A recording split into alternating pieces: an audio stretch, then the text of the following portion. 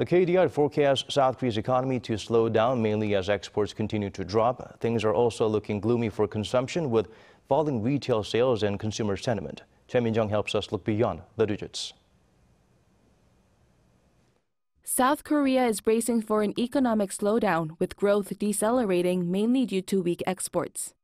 The Korea Development Institute's latest monthly economic trends show sluggish exports for several of the country's key products. In November, exports dropped by 14% from the previous month. In particular, semiconductor exports fell by 30%. The decline was mainly seen in exports to China due to extended lockdowns and an economic slowdown. Other than semiconductors, exports of vessels, petrochemicals, and wireless communication devices dropped as well. Recovery in consumption also appears to be limited given falling retail sales and low consumer sentiment.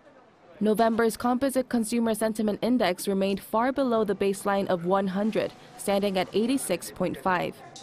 October's retail sales dropped 0.7% on month due to a decline in sales for home appliances, furniture, communications devices, and apparel.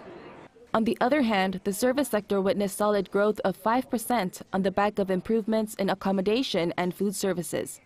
Employment also increased in this sector as well, with around 153,000 more people newly employed in October compared to a year ago. The KDI also noted that economic uncertainties are mounting globally following monetary tightening in major countries, China's zero-COVID policy, and prolonged geopolitical tensions.